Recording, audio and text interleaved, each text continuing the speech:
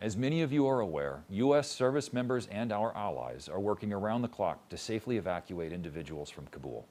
In support of this whole-of-government effort, our installation has been selected to house Afghan evacuees as they begin to arrive in the United States over the coming days.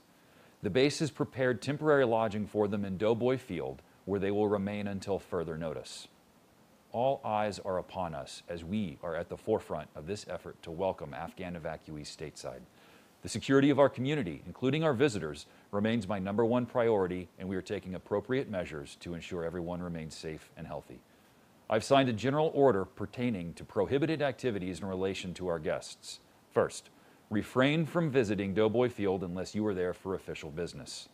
Second, sharing imagery of the lodging or any evacuees is prohibited. While this is a process that everyone needs to follow, operational security remains vital. Many of these individuals fled Afghanistan with nothing but the clothes on their backs. We are working with the appropriate helping agencies to create avenues for those who wish to provide donations or support. We will keep you informed on ways to contribute to this effort if you feel inclined to do so. This situation is dynamic and changes rapidly. I want to thank you for your incredible support that you've already provided to this global effort, and I look forward to watching you and our entire installation continue to break barriers and set precedents. Thank you.